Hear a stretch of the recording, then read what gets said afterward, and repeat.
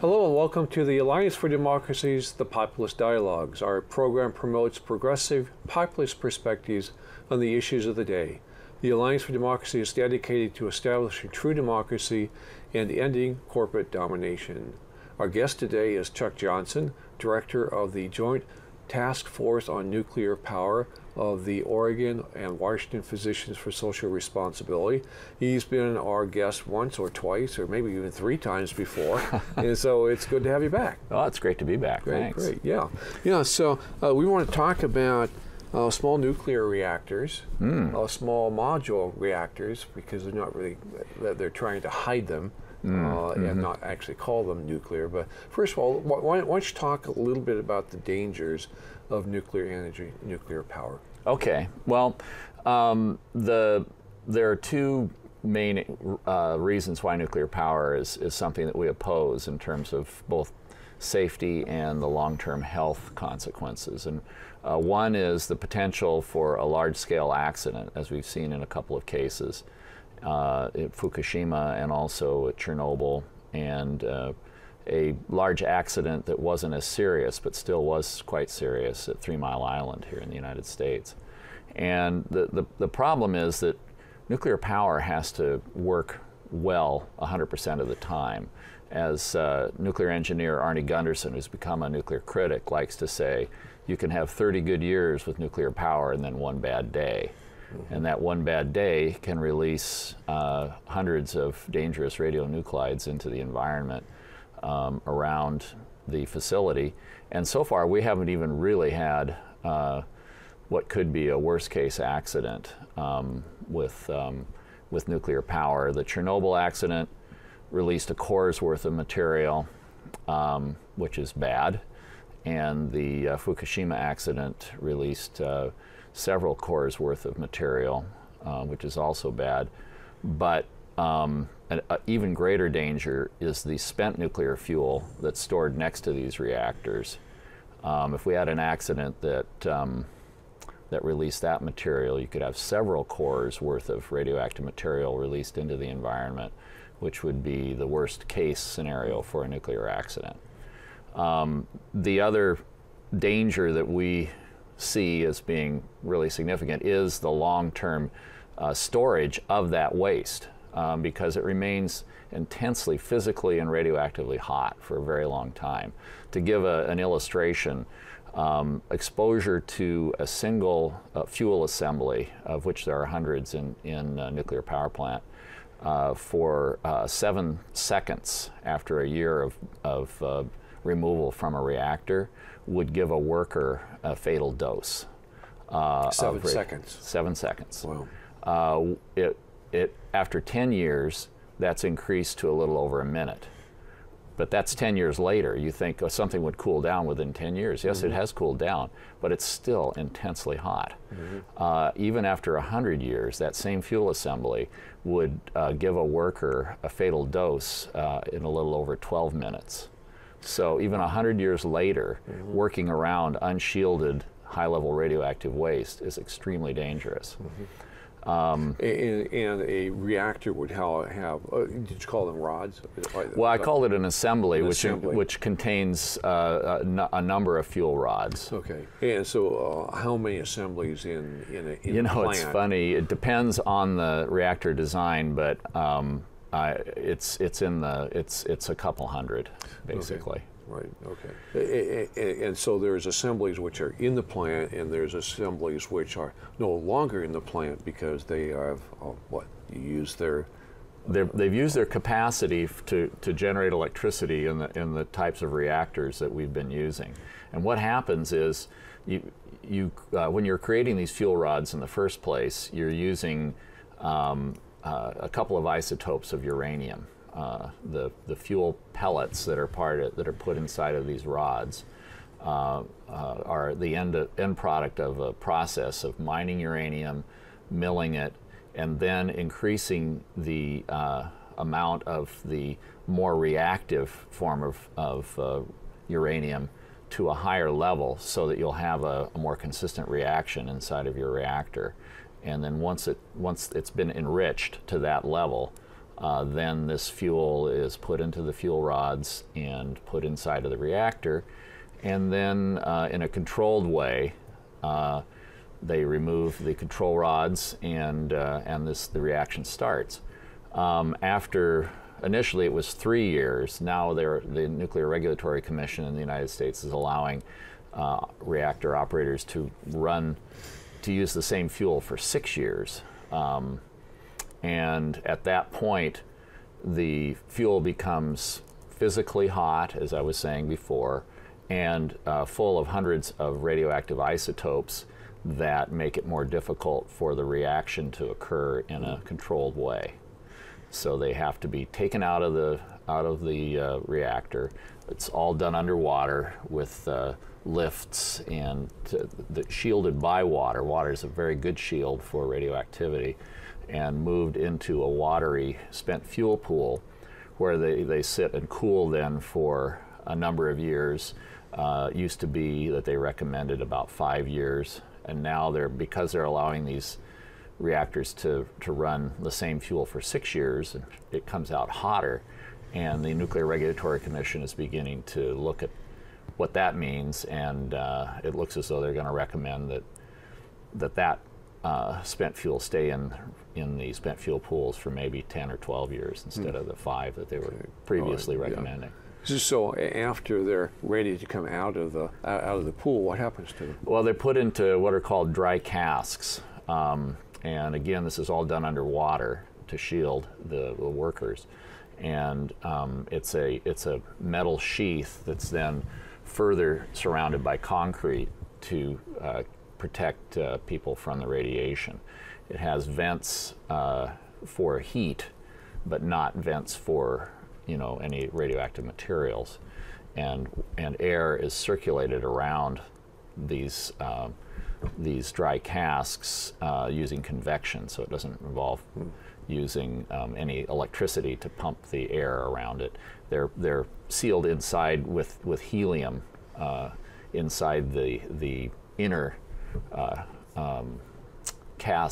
dry cask, and then the air is circulated inside of the concrete overpack to keep it cool. Okay. Still intensely hot. There's fascinating footage of the spent fuel that's sitting in dry casks at the Trojan nuclear plant site, which was Oregon's only nuclear power plant, but was decommissioned it was shut down permanently in 1993, and the decommissioning was finished about 14 years ago, something like that.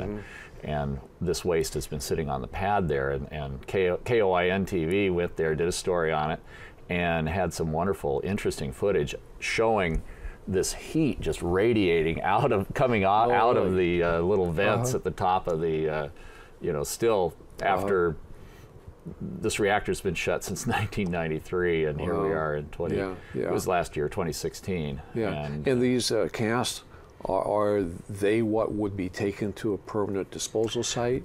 Well, that's if we had one. They're trying to figure that out. The casks come in many forms, and they have a bunch of different companies building them, and they're built to different specifications, and they all have to get licensed by the Nuclear Regulatory Commission. And some of them are rated for transport, and some of them aren't. One of the things they're trying to figure out right now is with this, what they call high burnup fuel, the fuel that's been kept in the reactor for 6 years instead of the 3, whether it is more likely to degrade inside the dry casks. That is to say, the zirconium sheath on the fuel rods breaks apart, and then you have fuel collecting at the bottom of the cask. They call that fuel failure. And when you have fuel failure, then you would have to have an even more robust cask to make sure that you wouldn't have it come out, or you might have to repack it entirely, because there's a potential, if you had enough fuel collect at the bottom, that you could have either hydrogen formed or explosions. You got criticality explosions even inside of a dry cask, potentially. Right. And so if there were a national disposal site, then they would be taking these on trucks across the nation, on the freeways, and trucks and rail. Yeah, and Trojan's waste would have to come through Portland. You know, there really isn't any other way for it to get out of there. Raise a bunch of red flags, I would hope, with people. Yeah. Right, okay, yeah. Let's talk about these new small reactors, small module reactors. What are they? How are they different than a standard plant? Well, they're similar in one way in that they're a light water reactor, which is the same basic reactor design that we've been using. That the Navy selected as its reactor design for propulsion of naval vessels, and then was used in commercial nuclear power.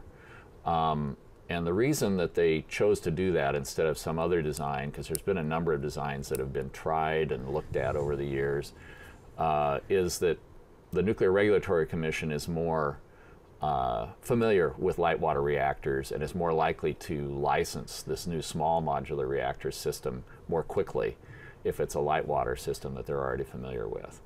So that's the primary reason that the NuScale Corporation, which is a spin-off company from an Oregon State University research project done by a professor there, Dr. Jose Reyes, into designing a new reactor system that he believes is safer and that they can produce in a way that economically makes sense. And they're putting it forth as a alternative to fossil fuels in a way for us to deal with our climate problems. So as a clean energy fuel, renewable fuel? That's what they're claiming it is, and to some degree they claim the renewable. They don't. Not always are they claiming that it is renewable, but to some degree there is an argument sometimes that you can recycle the spent fuel, and it is possible to do that. It's called reprocessing. It used to be called reprocessing. They now refer to it as recycling, I think, to make it sound more green. Oh, right. Mm-hmm. But what that involves is taking this incredibly hot fuel that we've talked about and then running it through some sort of a plant, industrial plant, to strip out the plutonium and then reuse that plutonium in reactor fuel, and so therefore create a cycle for that. Unfortunately, we have a lot of experience with that. That's essentially how we got the plutonium that we put into all of our warheads in the U.S. arsenal. The Hanford waste that we're dealing with that's so difficult to control and seems to be constantly breaking down and eluding our ability to contain properly is a result of that process. Mm-hmm. So this, quote, recycling, end quote, doesn't really make the waste go away. It does reduce the length of time you have to store it because plutonium is the most long-lived of the radionuclides that you'd be concerned about.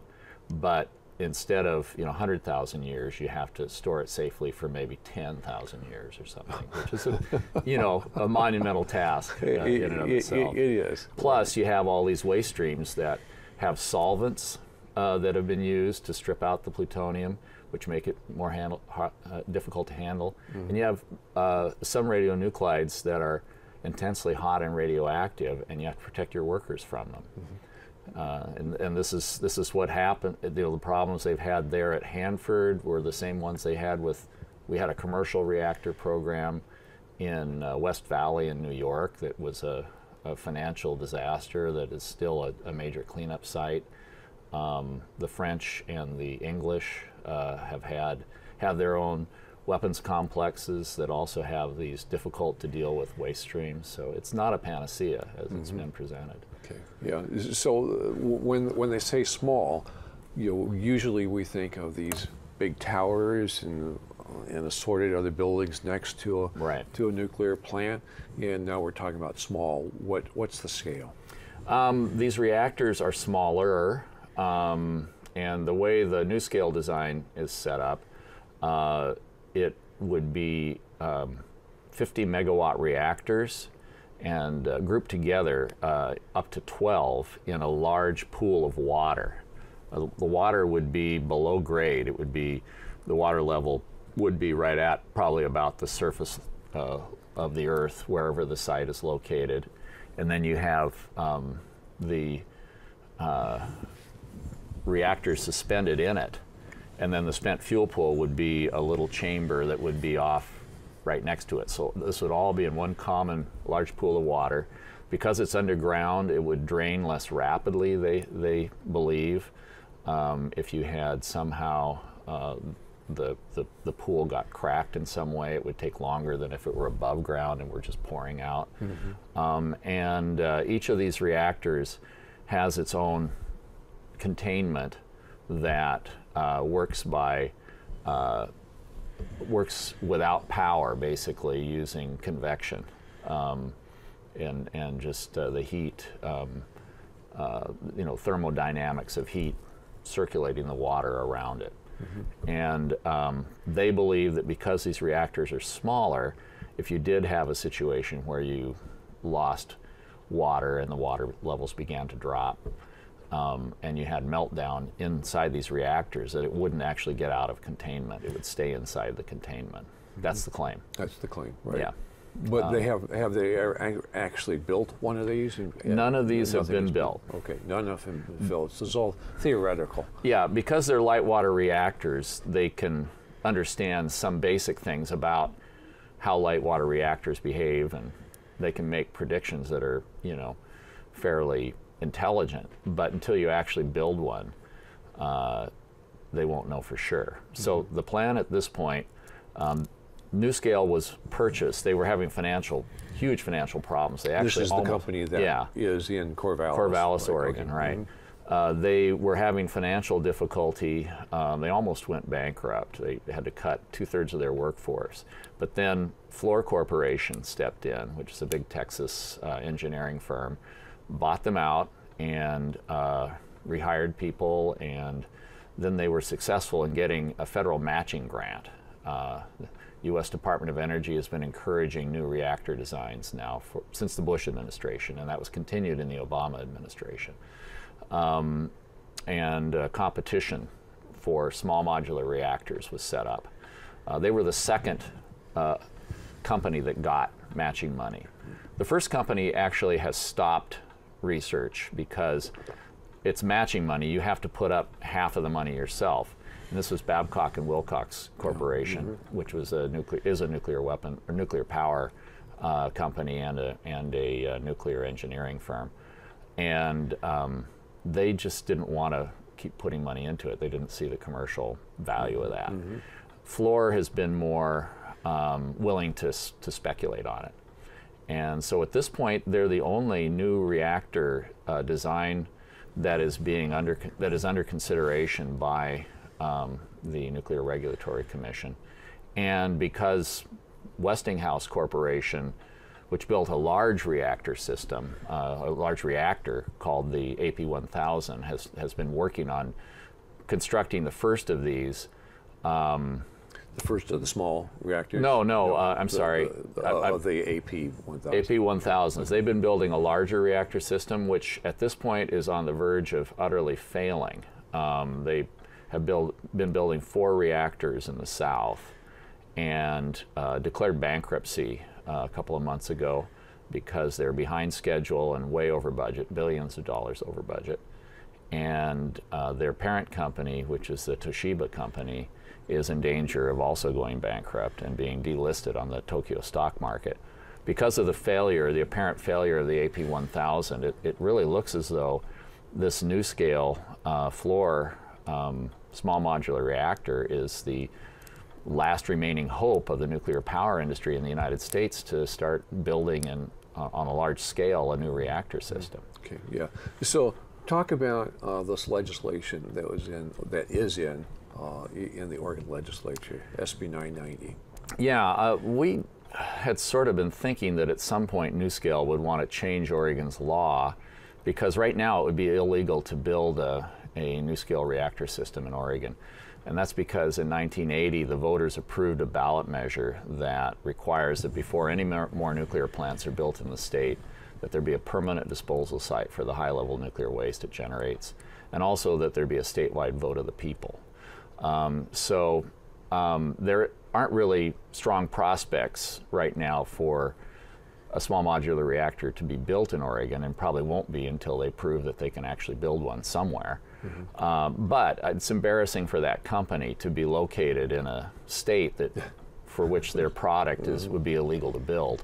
And so we kind of thought they would do it, but we weren't looking very carefully this year, unfortunately. We'd been looking in past years, but at the end of the time period where legislators can introduce new legislation, Senator Brian Boquist introduced as a priority bill SB 990, which would create exemptions for reactors smaller than 300 megawatts, that they wouldn't have to meet this waste disposal requirement, even if they're generating the same waste, which is kind of a weird thing, but this was in the bill specifically. And then secondly, that local governments at the state and county level could pass legislation that would allow reactors to be built, and then it would only require a local vote, not a statewide vote. Okay. So this bill came through the Senate for environmentalists, notably the Oregon Conservation Network, Oregon League of Conservation Voters, flagged it and said, hey, this doesn't look that great, you know, is there anyone concerned about this? And we found out about it and said, yeah, we're concerned. And it had already gone through the Senate. It had passed the Senate overwhelmingly, 25-4. And it was because there had been no opposition to it. And because nobody knew about it. Well, somebody had to have known it if it got all the way. It was but known, not the critics. The critics, the main critics like ours, the more informed critics like myself or Lloyd Marbett from the Oregon Conservancy Foundation were not alerted to it. There was Dan Meek, who's been a panelist, did speak in opposition to it. And but there was not an organized opposition to it. But as soon as we were told about it via the Oregon Conservation Network, both Lloyd's group and Physicians for Social Responsibility and a number of other groups swung into action. Oregon Sierra Club joined in. Union of Concerned Scientists, I think, was influential and really helpful in lobbying on that. And we were able to convince the committee not to schedule a work session for it. They had a courtesy hearing for Senator Boquist, but we had we went around and just on that day that was being considered in the committee, we went to every office and found that everyone in these offices knew that this bill existed, and they'd been getting contacted by their constituents. So it was a very good response.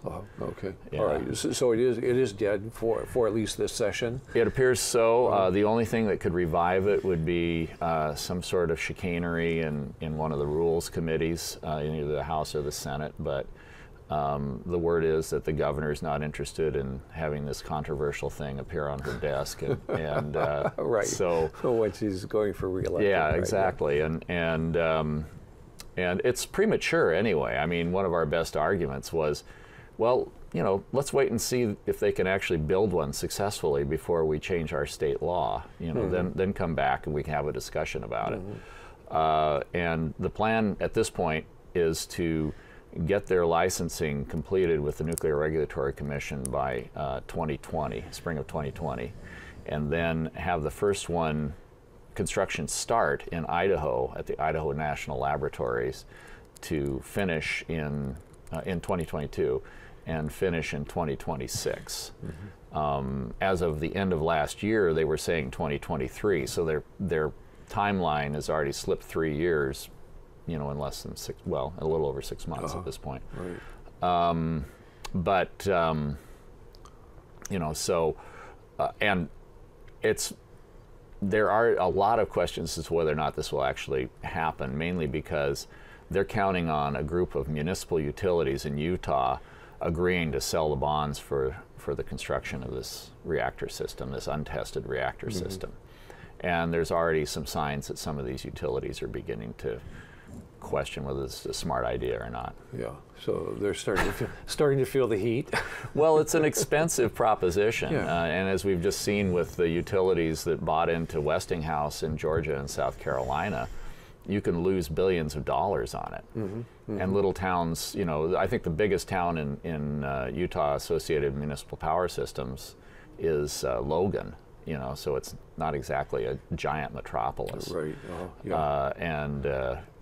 we had a situation in the Northwest when, during the heyday of nuclear power, the Washington Public Power Supply System, where a bunch of small public power utilities banded together to try to build 5 reactors, and whoops. Right. Yeah, WPPSS, and only four of them failed, and one was completed and is still operating at Hanford. But but it was a financial disaster for public power, and about 1/3 of Bonneville's rates are going to cover nuclear power, and it's producing about 10% of its electricity right now. All right. Well, we're going to have you on next week, and we'll talk some more about the Columbia Generating Station in Hanford. And so I thank you very much for being on now. Yeah. And we'll see you again next week. Sounds great. Great. So we've been talking with Charles Johnson, Director of the Joint Task Force on Nuclear Power with the Oregon and Washington Physicians for Social Responsibility. On Populist Dialogues, we have previously discussed the National Popular Vote, a program which would require enacting states to cast their electoral college votes for the presidential candidate receiving the most popular votes nationally. This would be effective only when enough states representing a majority of the electoral college have all agreed to cast their votes the same way. Interest in this program has peaked since the installation of Donald Trump as president by the Electoral College, in spite of having lost the popular vote by almost 3 million votes. In the Oregon legislature, H.R. 2927 has been approved by the Oregon House and is now in the Senate, Oregon Senate Rules Committee. So far, so good. But one possible hang-up is that the Senate Speaker, Senator Courtney, has in the past blocked the National Popular Vote legislation from moving to a full vote. Help us move the vote along to passage. Please contact Senator Courtney's office. Ask him to allow the vote to come to the full Senate as written, without requiring that it be referred to the November 2018 ballot. Senator Courtney's contact information is now on the screen. Please contact him as soon as possible and as often as you like. Also, just FYI, we save all our Populist Dialogues programs on our website. So visit www.populistdialogues.org to view past programs, or when viewing a program, to subscribe to our YouTube Populist Dialogues channel to receive notifications of new programs. Thank you for watching. I hope we'll see you again next week. Bye. There.